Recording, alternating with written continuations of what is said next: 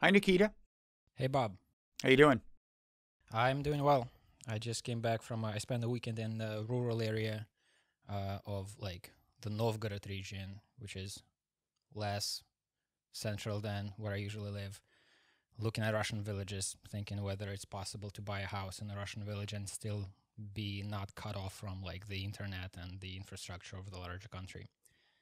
Haven't come to any conclusion yet, but I'm looking at things.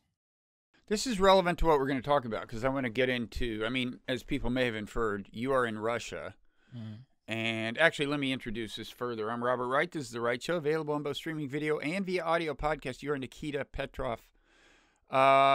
Familiar to some of our viewers and listeners, the main opportunity for that, though, would have been for people who watched videos that we've done for our Patreon, for the Nonzero Foundation's Patreon site. And I guess this is as good a time as any to plug that and tell people if they want to support this kind of content, which means Blogging Heads TV stuff broadly, Meaning of Life TV stuff, or for that matter, the Nonzero newsletter. The place to do that is at patreon.com/Nonzero Foundation. Now back to you. Not coincidentally, you work with us at the Nonzero Foundation, helping us do the various things we do. More relevantly to this conversation, you are in Russia.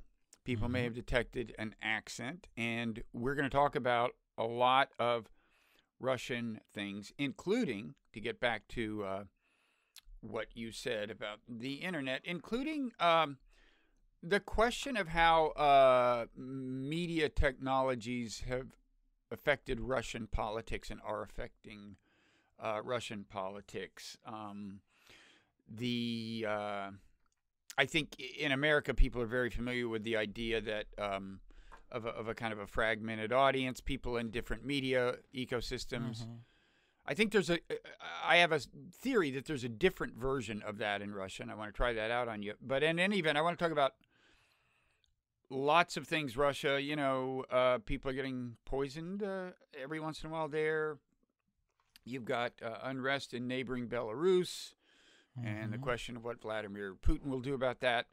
And I want to just, in the course of discussing these things, help Americans and others better understand what things look like from Russia, what things look like to different people and different groups of people within Russia.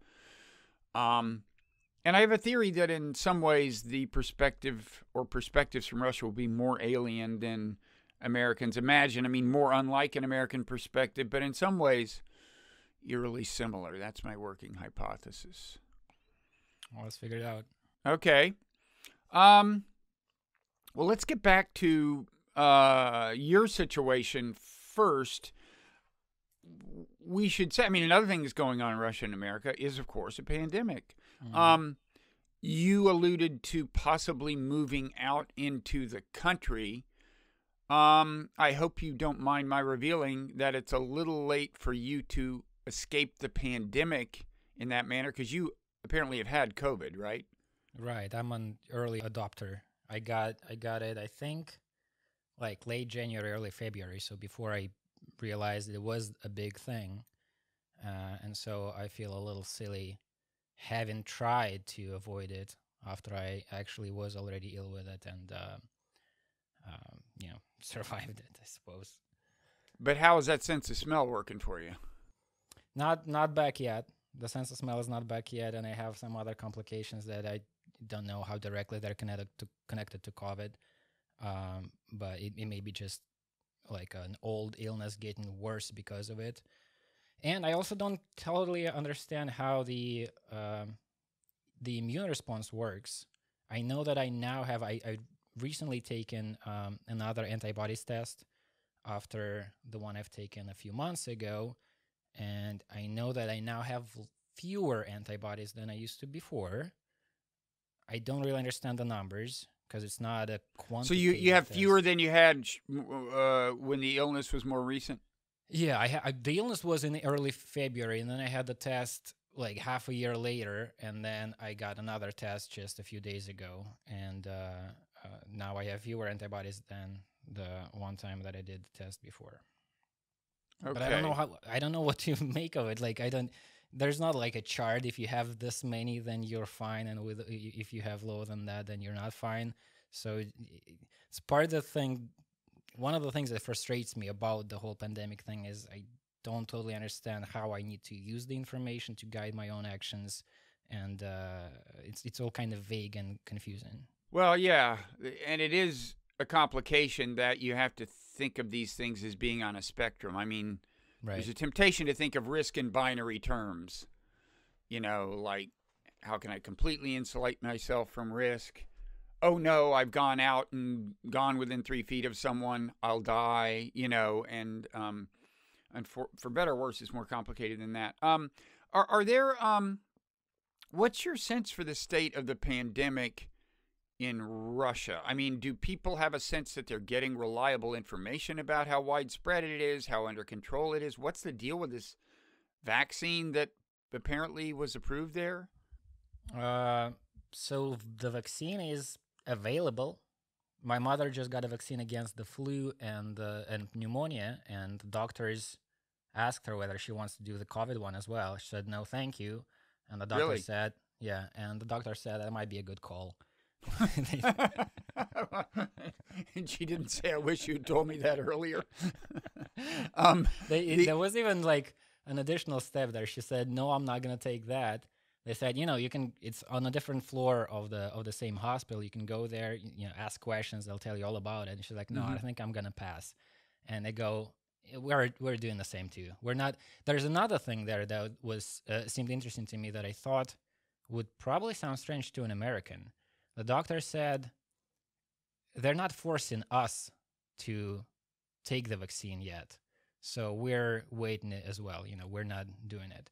And I thought the idea that the doctors would be forced, that the doctors like have to think about like this is how they're thinking. They're not forcing us just yet. So we're going to wait. I don't think doctors can be forced to take a vaccine in America, can they?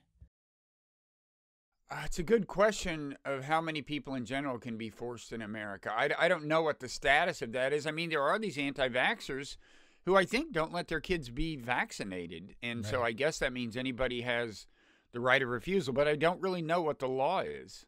It was always just when I was a kid, it was just routine. Everybody did it. I mean, they gave you a sugar cube, which I think had the polio vaccine in it. And I was happy to eat that when I was a child.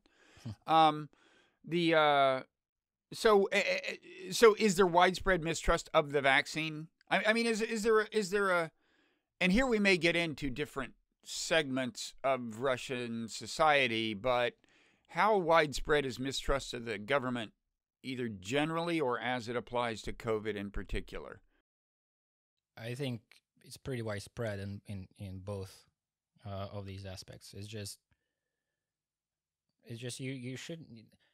I don't know. I've never like in all my life in Russia, I've never really seen a person who, except for like an old grandmother who spends a lot of time in front of TV because she doesn't have a lot of social life. Most people you meet don't trust the government at all. It's not necessarily thinking they're evil and they don't have our interest at heart at all, but just like, why would you trust them? Why would you? So with the vaccine, I think I haven't met a person who's like eager to do it. With the information about the pandemic generally, the mistrust of the government is one part of the Russian psyche, and the other part is general kind of fatalism and apathy, and those two together give you a view of the situation where it's probably worse than we think, but we're tired of wearing the masks. And so to hell with it. Like right now, the masks are not very frequent in Moscow or St. Petersburg. Businesses are back, operating. I've seen, I don't know what the deal is with like live concerts because I've seen ads in the streets, but I think they're all for like open space stuff. Outdoors. But yoga studios work, stand-up is there, bars are filled. Saunas, it's all operating. Well, I mean, don't Russians, not to overgeneralize, have something of a fatalistic view of life? I think that is correct, yes. I think that's a big part of what's going on here. So you alluded to a grandmother watching TV, and I think I gather that one divide that's a little sharper in Russia, and I think this is very politically relevant than it is in America, is the divide between a kind of internet, people who are really on the internet, and people who are pretty exclusively on TV in terms of where they're getting the information. I think in America, increasingly, there aren't that many people who just aren't on the internet at all. My sense is that there are more people who fit that description in Russia, and that matters because the state controls old-fashioned media much more than they control internet content, right? Yeah, I think there is that generational divide. I don't know where the bar is, like what age you would think if you're above that age, you're likely to not be on the internet, but I don't know, 60 and above or something. 60. The internet is, like, that's changed a little. Like, in terms of the government controlling the internet, maybe not so much. The internet is still pretty free, though they have made advances there. But there was a time, like before Crimea, I would say, when it was widely considered that the internet is basically anti-government. Like, you more liberal attitudes are expressed there. And, it was not like totally blanket, like everybody who's online is against Putin, but it was a clear sense that the internet has this completely different feeling to it than TV, let's say. And I think since Crimea, the internet has become more divided, kind of like it is in America. You have so there is now like a pro-Putin internet ecosystem. Yeah, and also the same thing, just like you guys in America are freaking out, some of you, about the Russian bots. That's the case in Russia too. There are people who think that everybody who they meet online who's pro-Putin is not a real person, but a person who's being paid. Really? Yeah, and you can't really figure that out. Like, it's kind of an article of faith. Do you think that the person you're talking to is a real person, or they're just pretending that these are their views? But in that case, do they don't think foreigners are behind it? They just think No. They just think pro-Putin Russians have set up these bots or right. I suppose there's a connection the other way around. Like, if you're anti-Putin, then some of the pro-Putin people might think that you're an agent of the West. But it's not. I think it's more like you've been duped by the West rather than you're being. The word is, like, I remember when the first big protests were happening in Russia in of the recent time in 2011 and 12. The state media was telling that these protesters are being paid by the Soros Foundation or Hillary Clinton personally. They've given out the thing that went kind of viral is. There was something about cookies that you get for free at the protests, and these are paid by Hillary Clinton. Well, maybe that derives from the Ukraine upheaval, where an American diplomat, Victoria Nuland, with the State Department, I think was actually passing out cookies to protesters on the Maidan or something. Yeah.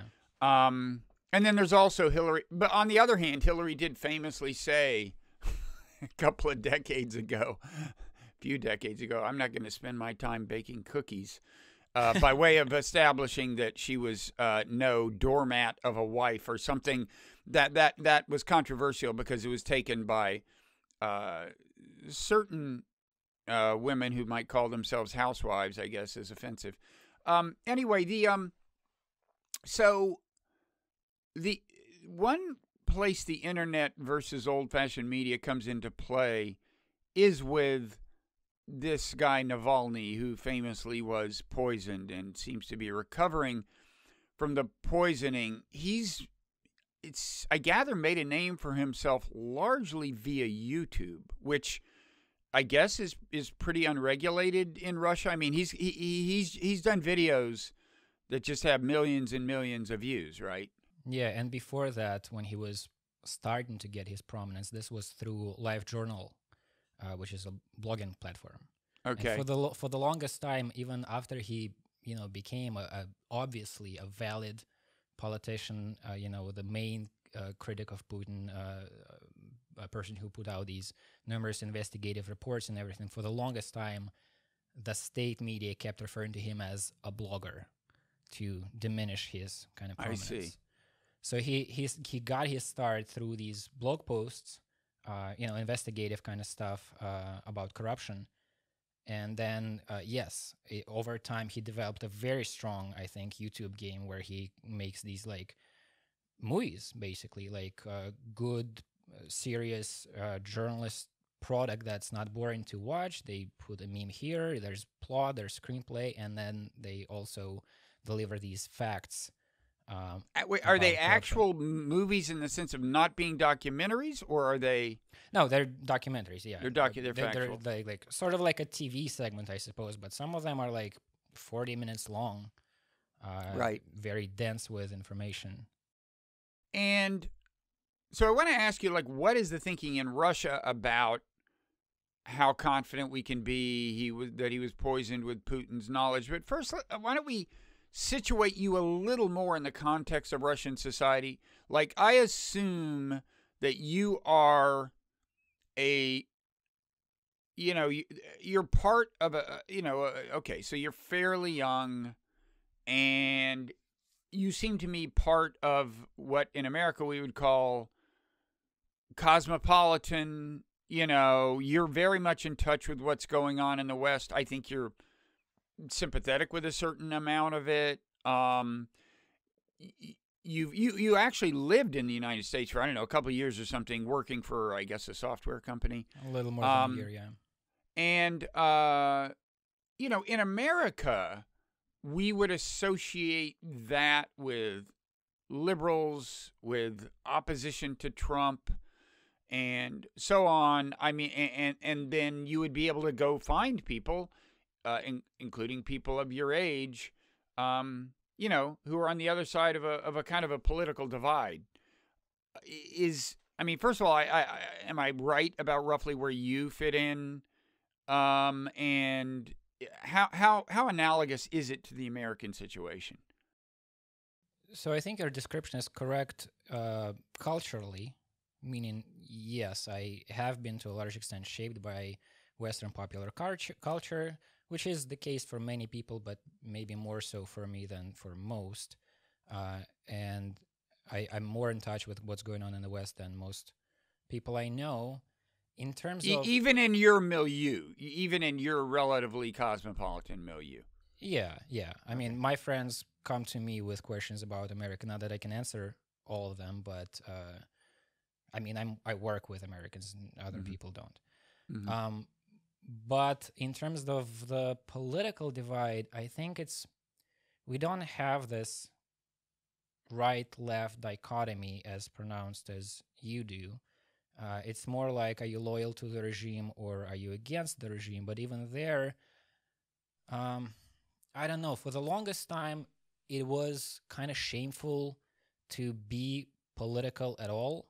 Like, as I said about these protests of 2011, 2012, I was active in those movements, and the reception that I've gotten at that time from almost like you're at the bar, you're talking with some friends, and somebody mentions that you are somehow connected to anything political, and it's kind of you're looked down upon as a naive, foolish person who's wasting their time on an ideological game.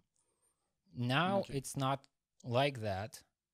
I think, like, again, Crimea was a huge turning point when a lot of people became more political and more divided. Like, there are suddenly you saw these really pro-Putin people and really anti-Putin people. So a significant number of people were against the taking over Crimea? Of course, yeah. But the one reason I ask is because I think Americans don't realize how close the historical association of Crimea and Russia are. I mean, in the Soviet Union, even within the Soviet Union, until the 50s, Crimea was part of the Russian Republic, right? It wasn't part of the Ukrainian Republic. And then another Nikita Khrushchev changed that in the 50s, right? And gave it to Ukraine, in effect. But it's It was Ukrainian, by the way. Oh, Khrushchev was Ukrainian. Yeah. What a coincidence. So anyway, Crimea is pretty heavily ethnically Russian. In any event, very heavily Russian speaking, right? Yeah, yeah. And most Crimeans wanted this to happen, as I understand it. We assume, I mean, there was a referendum that we can't really trust. So that makes the whole conversation difficult. And then there's the second question of whether even the Crimeans that did want to be a part of Russia, how they feel about their choice now, and whether this was legitimate in any case. But yes, the historical connection of Russia to Ukraine is to Ukraine too. But Crimea was a part of Russia, was given to Ukraine by Khrushchev, and Putin sees it as returning of the land to where it belongs. Then again, Putin, as far as I understand from, I don't think he said it explicitly publicly, but there are reports from people who talk to him that he really thinks that like Belarus, Ukraine, and Russia, that is the same nation, should be the same country, and it's kind of a historical screw up that these are different territories. Which so it's kind of like China and Taiwan in his mind, the way that looks to the Chinese regime. I suppose so. Yeah.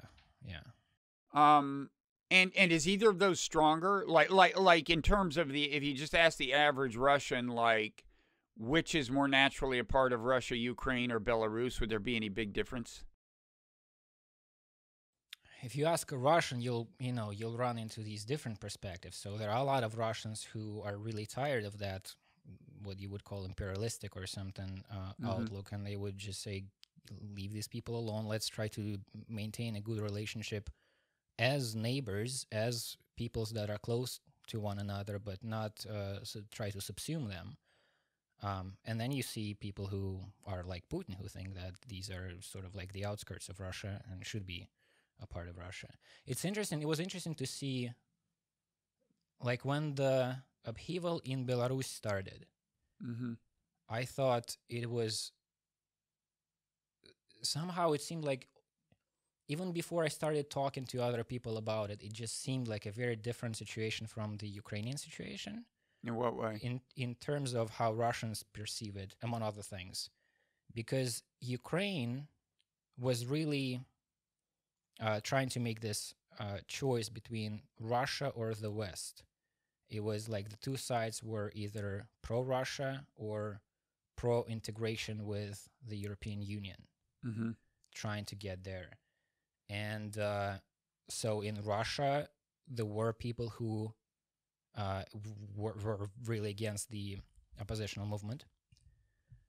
And Belarus, I think, very wisely, both of the people, the sense that I get from the people who go into the streets in Belarus, and the political, I don't know to which extent they're really leaders, but this woman who was the oppositional candidate, who kind of happened to become the oppositional candidate because everybody else was either dismissed or put in jail. Including her husband, apparently. Right. He was running, and then when he was put in jail, she became the candidate running on the platform. I'm just gonna make sure that there is a new election that is honest. So she was not. And then I will step. Yes, like I will step down. I don't want to actually. I'm just a transitional figure. Right, and I think that's a big part of her appeal, because she's not a career politician. She didn't want it to begin with. She is a woman who kind of stepped in the moment of crisis, and all of that. Like at the beginning of the year, there was no, as far as I understand, there was no real oppositional movement.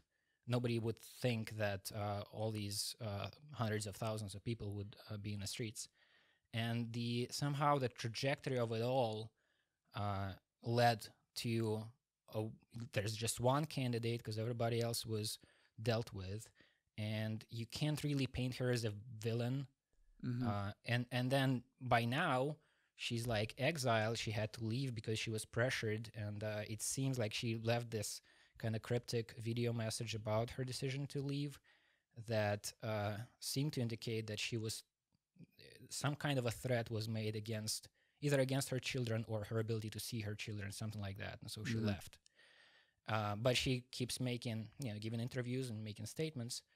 So Russians are less divided on this issue than they I were about Ukraine? I haven't seen a Russian who expressed any negativity towards the movement itself, towards the Towards people. the popular is it Anti-look. Belarusian or Belarusian? How do you say it? I suspect that's a controversy that you don't want to get into. I think I can figure out which side which kinds of people align on. I think Uh, there's a similar thing with Ukraine, and I think both have expressions in the Russian and the English language.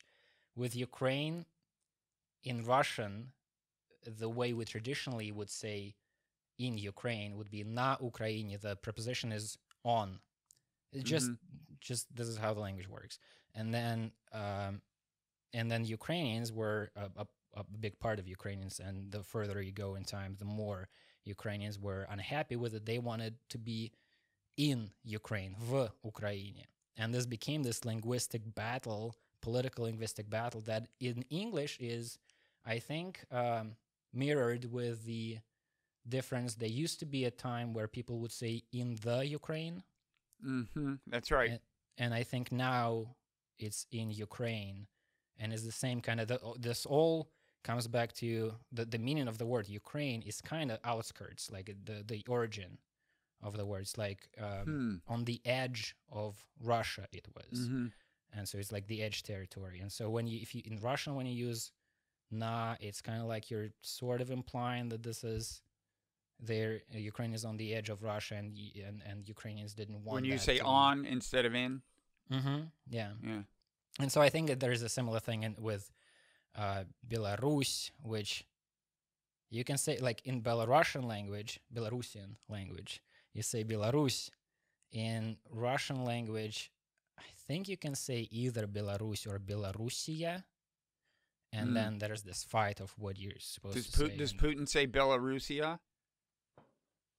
Good question. I don't think so, actually. I think he says Belarus because it's also the official name of it's like Respublika Belarus, the Republic of Belarus. Okay. Is one of the official. Anyway, there's just language is a battlefield in some cases, not only in like pronouns for people who have genders that don't fit into the old system. Yeah. Well, of course, so you said the Russian people seem less inclined to take a position against the popular uprising in Belarus than they were to take a position. I mean, some Russian people than they were to take a position against the, I don't know, I guess you'd say pro-Western people in Ukraine. And in a certain sense, Putin, you could say that about Putin, right? I mean, he has subtly signaled support for the existing regime in Belarus. The guy came to Putin kind of on hands and knees in a really vulnerable position, looking for any support he could get. And Putin said, here's a loan, here's some money, but he wasn't all that emphatic, right? Isn't that the perception that he's not saying, I'm going to send in the troops to save you? Yeah, that was an interesting moment when Lukashenko first met. I think maybe not met. I think they had a phone call. And Lukashenko said, we have the support of Putin and Russia. And if they said that as soon as we need it, they'll send us some troops, so just be aware of that.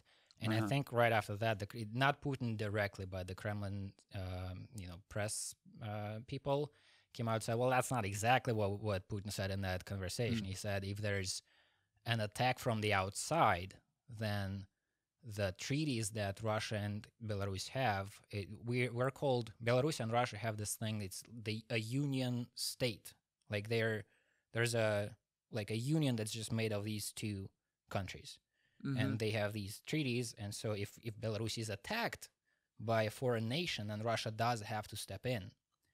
And apparently that's what Putin said. And then Lukashenko started, Lukashenko that's part of the reason you don't see a lot of Russians who are pro-Lukashenko, because he has been there for a long time and he's acting crazy. He's been kind of a laughingstock for some time. It's just from, it used to be that people looked at him like an eccentric, weird guy that's says funny things sometimes, and now he's seen more as evil. So one of the things that he did after that clarification from the Kremlin, he said that, okay, so there's things going on in Lithuania and Poland, I think, and he moved some troops to the border, trying to play it as if somebody's trying to attack him when nobody was. Since he published this, oh my God, there was this thing, he published recording. He claimed that his intelligence services interrupted this, not interrupted, but captured this transmission, a phone call between Warsaw and Berlin, I think, that we're talking, it's like these Western agents who are talking about what they want to do in Belarus and how Lukashenko is kind of hard to fight. The people are really behind him, and then this and that. And it's you can't, I've never seen a person who believed for a second that this was a real conversation. It's such a movie. These people are talking as if they're like characters in a bad action movie about the fight of these superpowers. So that's one element. Lukashenko himself he has been there for way too long, and he's acting crazy. And then B, and he's ruthless too. And then B, the oppositional movement is not pro-West, is not anti-Russia. It's very clear that the people just want democracy for themselves, not to be a pawn of this part of the world or that part of the world. And this, the presidential candidate, Tikhanovskaya, she just recently gave an interview in which she 3 times called Putin or Moscow wise in trying to, like, it was, the interviewer was asking these questions to kind of force her to position as against Putin or that, to take this side. And she was trying real hard, it seemed, to not do that. And, she said, I'm sad that Putin is talking to Lukashenko, not the Belarusian people, but being a wise political leader, he knows that Lukashenko is not an ally, and he'd better at some point side with the people, not with the regime. Yeah, it's funny. Stephen Cohen just died. He was a Russia expert in America. I assume that didn't get any press in Russia. You don't? I don't think because so. he was very eminent. He wrote a pretty famous in academic circles book called Bukharin and the Bolshevik Revolution. Do you know who Bukharin was, the historical figure in Russia? Yeah. So the average American wouldn't, but this was apparently a great book.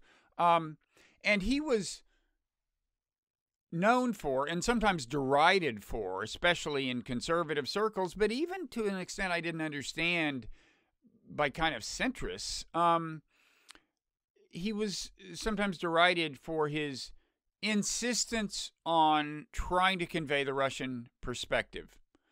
And I don't know, maybe he did go too far sometimes. I lost his perspective. I didn't really see it. But anyway, as far as Ukraine goes, he was the person I heard say that it was the European Union who had turned this into a binary choice. I mean, as you said, Ukraine was in, I think you said, but anyway, they were in an economic arrangement with Russia, somewhat as Belarus is now, I assume, where there's relatively free trade between the two, relatively low tariffs. And I think Cohen said that the EU, made no effort to work out a deal where, well, you can maintain, let's figure out a kind of special relationship you could have to the European Union where you would maintain a certain amount of that special relationship with Russia. And so, and Cohen's telling the EU forced Ukraine to choose, and that turned it into this binary and very contentious issue. You're either with Russia or you're with the European Union as a matter of economic integration. In any event, sounds like that isn't happening in Belarus. Nobody's saying we want to join the, and I mean, Belarus is not part of the European Union, are they? No, no. And Neither is they're Ukraine. not. Sounds like what's that? Neither is Ukraine. I don't think, and I don't think Is there Ukraine still not? They're still not part of the EU. I don't think there's a quick path to that either. It doesn't seem like the European Union is like, yeah, let's get a new country right in. No, it does take a while. I mean, Turkey Yeah. was forever being promised that any moment now they'd start taking its application seriously, but it never happened. Um, the So anyway, there's nothing. There isn't apparently this big contingent in Belarus that's a prominent part of the popular movement that wants to integrate with Europe and more or less divorce itself with Russia. So that's the big difference. Yeah, I think the Belarusians are standing more firmly on. They just want sovereignty. They Yeah. just want to be able to elect their own president. Yeah. And in Ukraine, there was more of the clash between the sides, and I can't tell you much about this, like how much the European Union has forced Ukraine, but I think there are historical kind of cultural reasons for that too. There was like the country is more divided. Ukraine is the West and the East. The East is more Russian speaking. The West is more Ukrainian speaking. There were more Ukrainian nationalists in the West, by which I don't necessarily mean anything negative, but like a national pride and people who would start wearing like old traditional outfits and stuff, who would have there are these problems with the Russian language, like the new administration, I guess, at some point got some or much of Russian language out of the schools, where Russian-speaking people would prefer to learn in Russian and so forth. So there were more tensions there to begin with, kind of cultural and historical reasons. But Belarus, I think, is staying pretty firmly right now on like not making it a thing about Russia or the West. Okay. Now, as for Navalny, who I gather isn't, there isn't a real close connection between these two issues, I gather, between Navalny and the Belarus issue. I mean, he would presumably be in favor of something more like true democracy in Belarus, but aside from that. Although, one thing I heard about him is you shouldn't think of him as so much a pro-democracy guy as an anti-corruption guy. Is that right? I wouldn't say so. I think democracy is his big thing. Yeah. It is. He did have, especially in the beginning, he had these, he had to fight this battle of public perception. He used to be somewhat aligned with nationalism. He actually tried to found a movement that had the word nationalism in the title. And so he had this, like, the negative connotation that has been with him from the early days, and way less so now, but he had to deal with it for quite a bit of time, is that he's like a nationalist, Russian nationalist. But democracy, I think, has always been his, like, I don't think he's wavered on that at any moment. So what is the thinking in Russia? In America, it's pretty widely assumed, except on kind of the far left maybe, that Putin poisoned him, and it's that straightforward. What is the thinking like in Russia? I see with all this stuff is like it's difficult to say confidently what the consensus is. Like, well, let's start with your milieu, because I think in the American analog of your milieu, it would be assumed that Putin poisoned him. Period. I think, except again on the kind of far left, but. What are your friends saying? I think that's the opinion that is spread the widest. And then I guess the counter thing is not so much a competing theory, but like here's who poisoned him again. I've heard a couple of ideas, but they're kind of thrown in like maybe this makes sense, maybe that makes sense, but there's not like a unified, coherent narrative that proposes something else than Putin poisoned him. But there are, I think, some people who say why would he? Doesn't seem that this is beneficial to him, or something's fishy, something like that. But I haven't heard like a prominent theory that's not like that.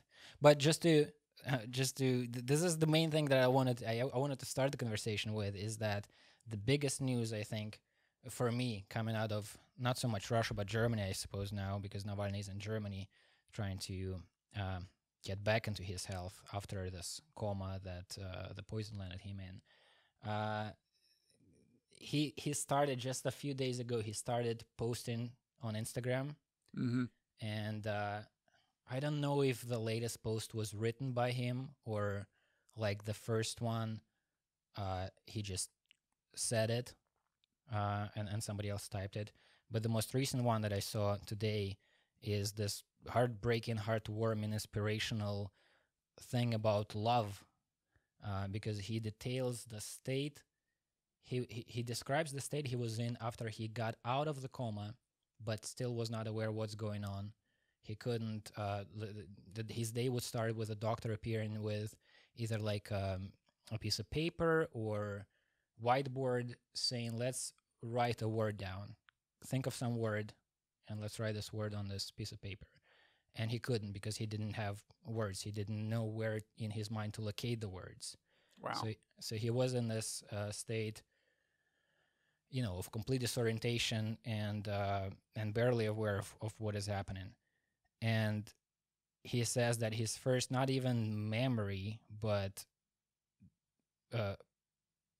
set of emotions that he started to experience is this, like when he was alone in his room, he was waiting for her. And he says, I didn't even know who her was. Just there was this presence, the feminine presence that I was waiting for. And then when she did arrive, I felt better. And that was the thing that oriented his whole being, his whole experience at the time. And that was his wife? And that was his wife, who would come and, tell him stories and sing songs and talk to him. And he couldn't comprehend what she was saying, but he felt and feels now that this is what helped him immensely to recover. It's funny how the mind does that. It's like sometimes when you can't remember who told you something, you think about the category they're in, and that tells you something about the way the mind organizes information. Like you might think it's a high status person, like Reagan, Ronald Reagan, after he had Alzheimer's. There was this story about how George Shultz, his former Secretary of State, came in to see him, and he didn't know who he was. But after Shultz left, Reagan said to his wife, "He's a very important man, isn't he?" Like it just tells you something, I guess, about the human mind. But that is sad. So he kind of had in mind that, like, reassuring feminine presence. That was the extent of the specificity. It sounds like. I think so. But also, like, the most important thing that was happening in his life. Right. And now so now he, again, I don't know if the latest post was typed by him or not. The first one wasn't. But his style of writing is there. His humor is there. In the photos, he doesn't look too bad. As I saw somebody joke, like a movie director said, why is it that Navalny, after we didn't know if he's going to survive, he was in this coma, now he's posting these pictures, he looks better than I have ever looked. Why is life so unjust? So we are hoping that he will recover, but we don't know. And nobody has seen video, right? No, we haven't heard him talk or anything, but hopefully he'll get better. So when you say most Russians seem to think Putin did it, does that mean that means it was done with Putin's knowledge, as opposed to, say, because Navalny had a lot of enemies. I think he had oligarch enemies, right, who had varying degrees of relationship to the government, and some of them may have known people in the intelligence business and could have gotten this. I mean, one distinctive thing about this is that they chose to use like a signature state government poison. They could have used arsenic, but no, it's one of these poisons associated with the government. And so you'd think that means either the government wants to send a signal and say, you know, don't mess with us. And I'm sure there's a strong incentive for Putin to do that because a person like Navalny is a real threat to him. Right. Or it's somebody who wants you to think it's the government who did it when it wasn't. But what is the you know, I assume there's this gray zone where it could be an oligarch associated with a government, but I would think that if an oligarch did it, they would only do it if they felt confident that it would meet with Putin's approval, even if they didn't get authorization, right? That's what Navalny's people say. That's their argument. When they say Putin did it, they say this kind of decision cannot be made without him. You're like, if you're an oligarch or whoever, a local governor who has beef with Navalny, you're not going to go over Putin's head to make this kind of decision because you know that Putin is going to be in trouble with the West. There may be sanctions and so forth. Right. I personally... Of course, that assumes Putin finds out who did it, but anyway.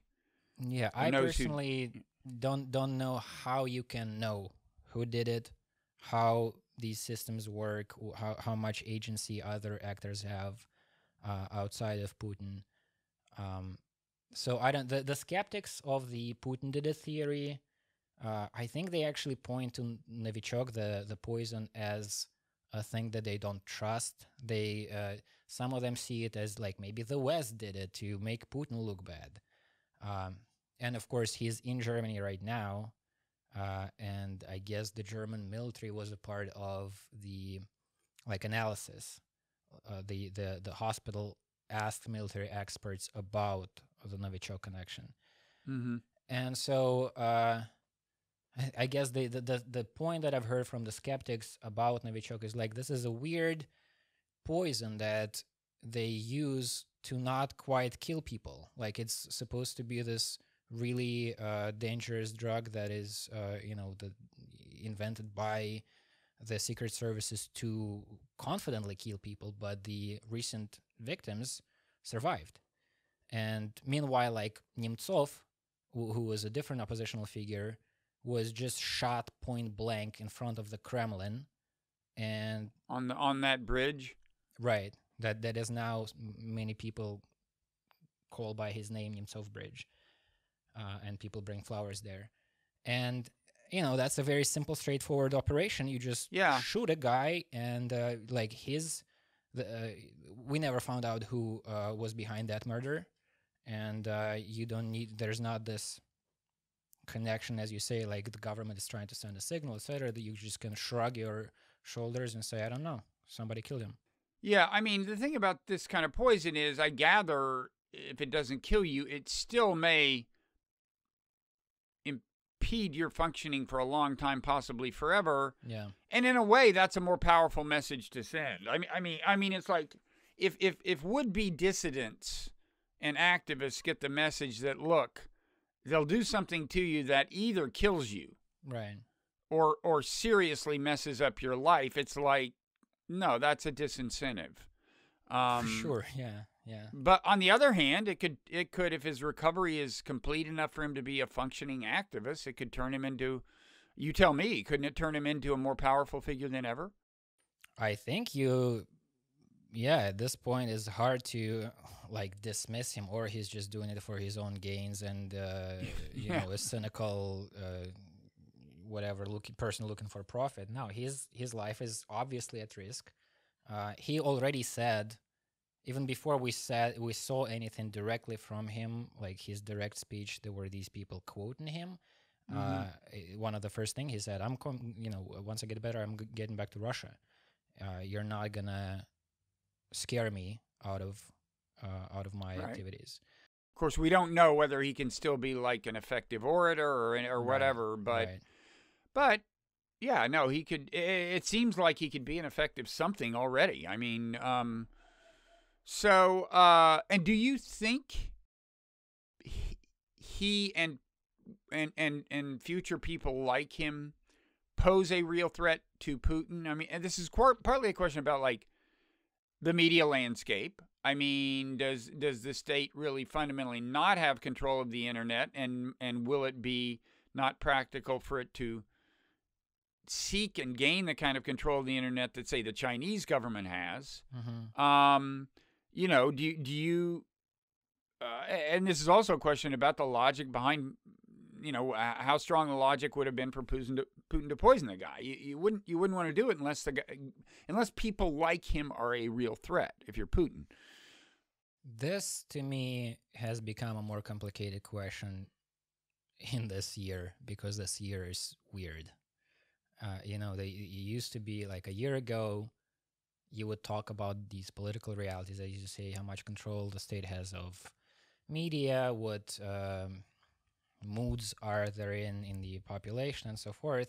And now with the pandemic, well, I mean, I remember when Corona was not yet taken seriously in Russia, but it became a thing in Europe.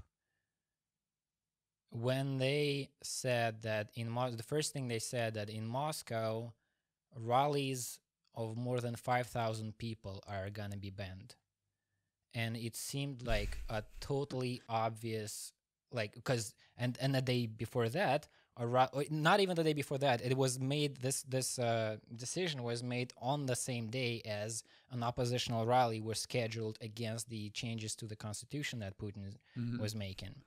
Well, it's so obviously a bullshit number, right? Yeah, I mean, yeah. If 10,000 is a threat, is a health problem, then God knows, 4,000 is a health problem, right? I mean, was right. the pretext was that rallies larger than 5,000 were some kind of threat that rallies of 4,000? So, I mean, this was early on when it's not like right now I feel we have a coherent strategy, but back then there was even a more stark lack of a coherent strategy or understanding of what's going on at all.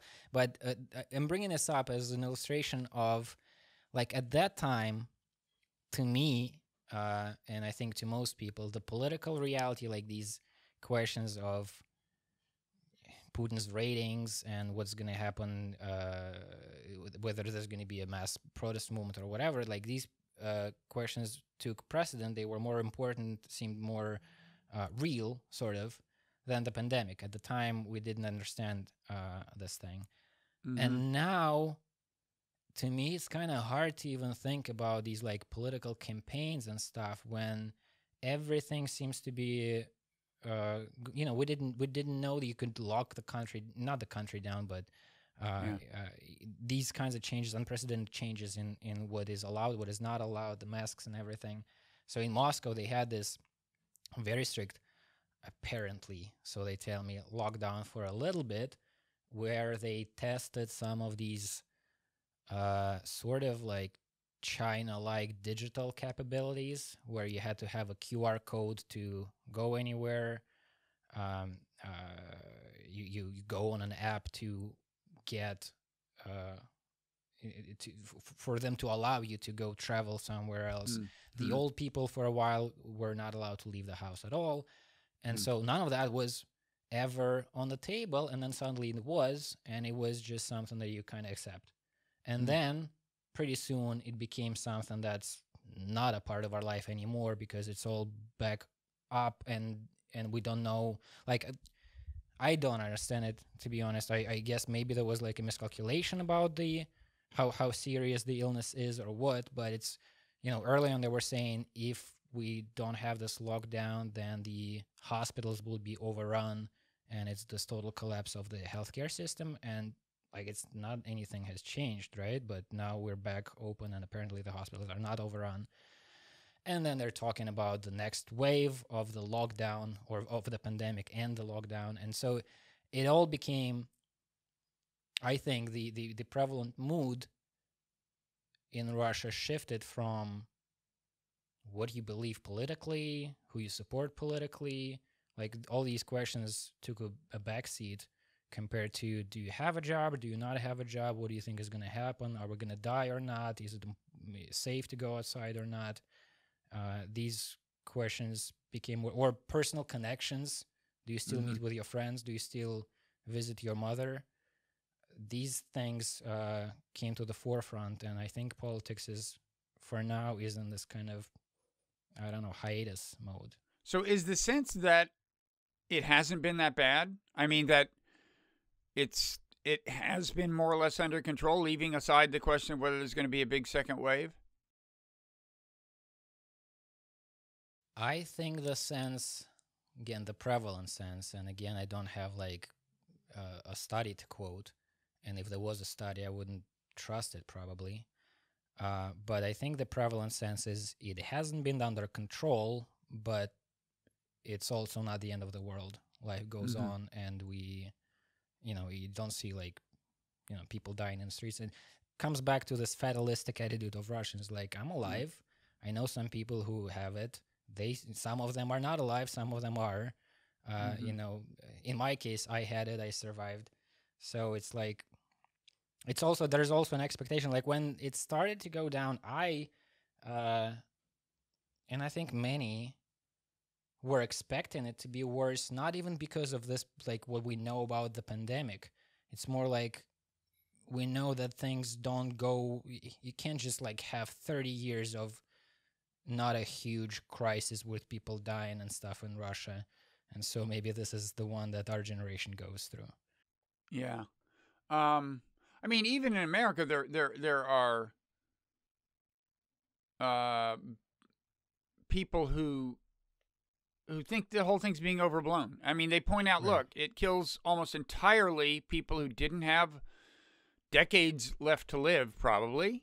And it kills a relatively small number of people. If you look at human life years lost, we may not yet be up to, say, the Vietnam War. And then there are the subset of those people who are saying, like, this is like a plot. This is like, the extreme version is probably they're just making it up. But the intermediate kind of conspiracy theory is the government is, or some parties are using this to exert some kind of social control they want to exert.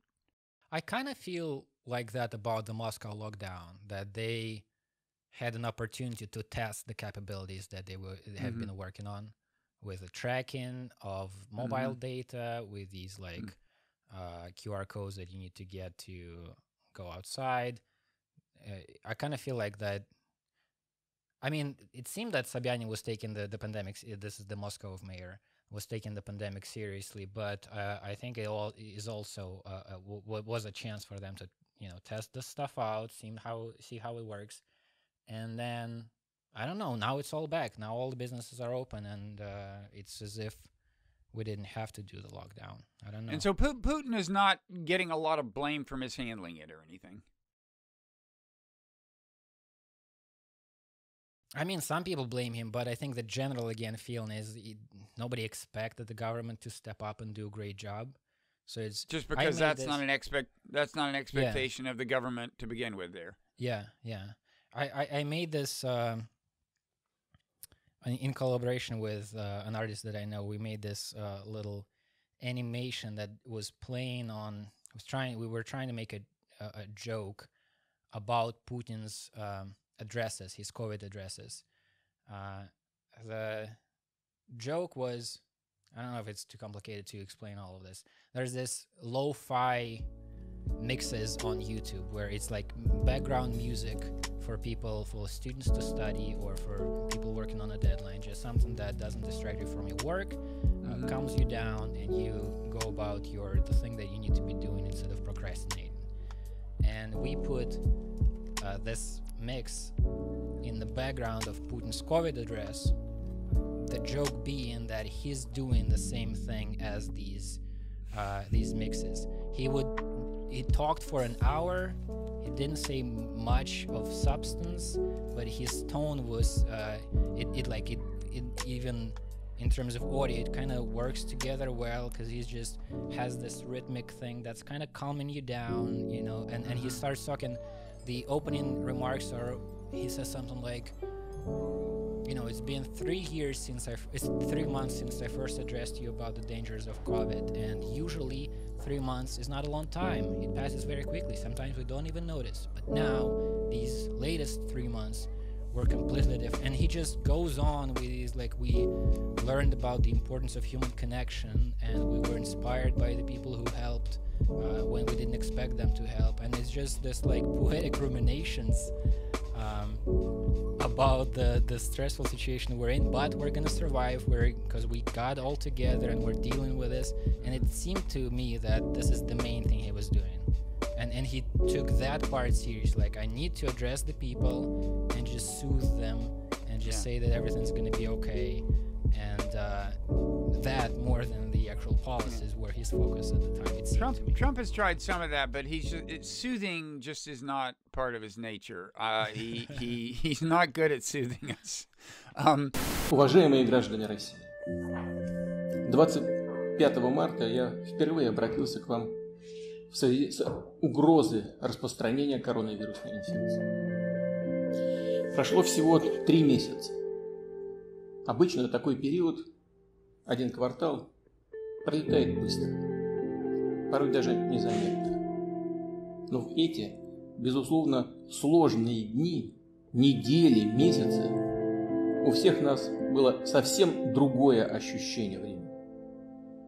Слишком многое они в себя вместили. Резко изменившийся уклад жизни, вынужденные ограничения для работы и общения, тревоги и опасения, и даже горечь потери, разлуки с родными, близкими, мысли о том, что будет завтра, как защитить, оградить от беды самых близких людей, как обеспечить семью, детей, поддержать родителей. Но несмотря ни на что. Is he like a pretty good speaker? I mean, his background is not really in politics. It's in KGB. Is he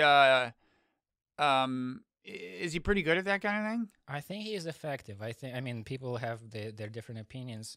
With that thing that we made with the lo-fi beat behind his speech, it was interesting to see the reactions when I showed it to people, because there were definitely, as you say, in my milieu, some people who were like, why would you do that?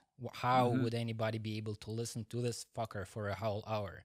You can't, like, they had this visceral reaction just to his voice.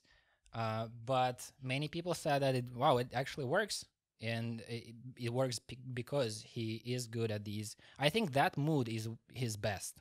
Like when he, it's like what he does every New Year. The president addresses the nation on the New Year Eve.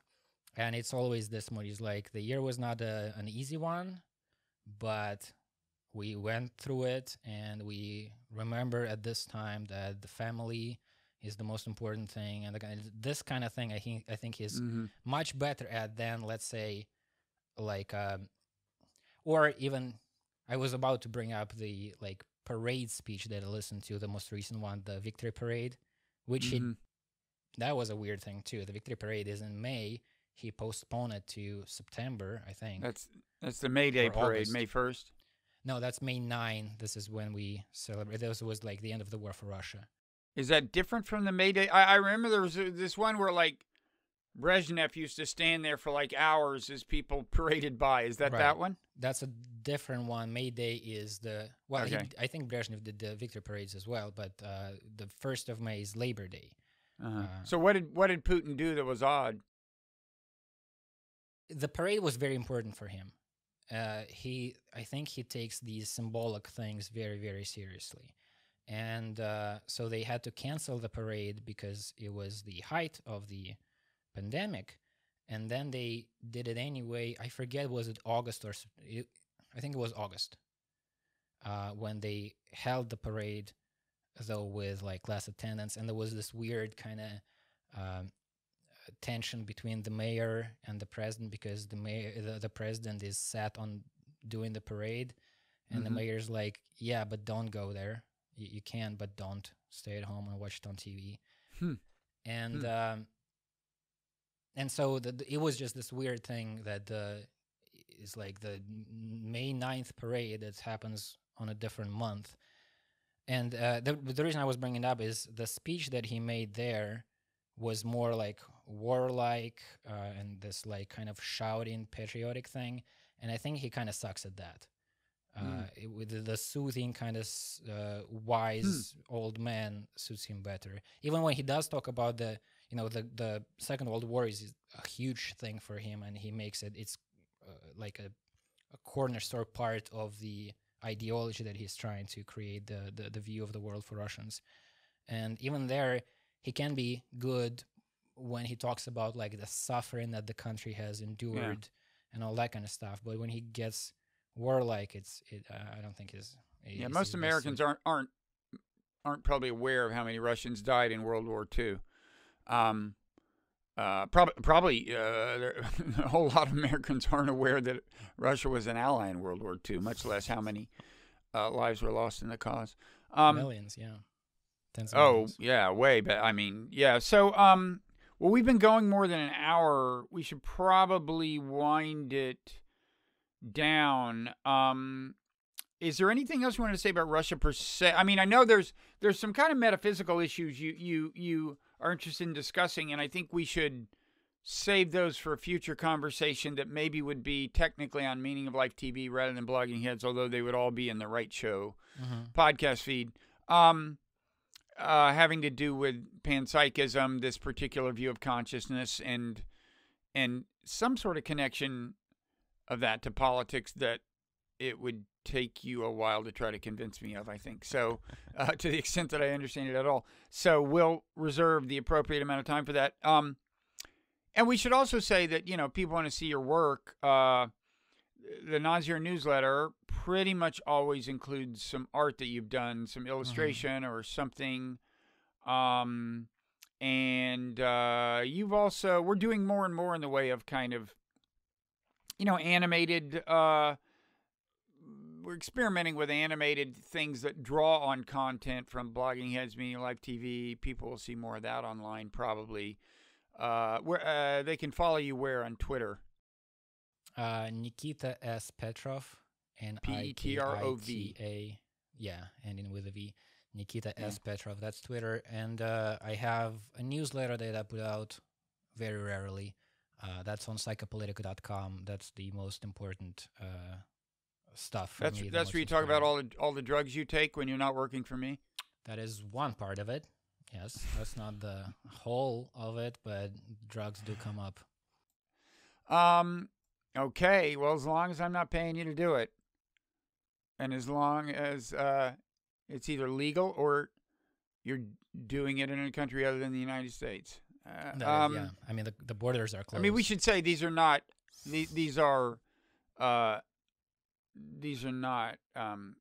hedonistic drugs, I think, right? No, I take my drugs taken very seriously and responsibly, and it's all for the betterment of my life and the mankind's. Except for the alcohol, and doing that responsibly is not allowed in Russia. It's just a different way of seeing what is responsible, what is not. Okay. So anyway, you'll show up again at some point in conversation with me, and again, if people want to support the whole enterprise, well, that's another place they can see your art. If they go to patreon.com/Nonzero Foundation, they will see your drawings, and and an occasional conversation that is only available there. We used to do these more regularly. I think we're going to continue doing some of those. Right. There is patron-only content, including a number of conversations between you and me, and also some with my longtime friend, sometimes nemesis, Mickey Kaus. We do one every week, and those are available both to patrons of that enterprise per se and to Nonzero Foundation patrons. Okay, well, thanks, Nikita. So we will see you down the road. Yeah, thank you.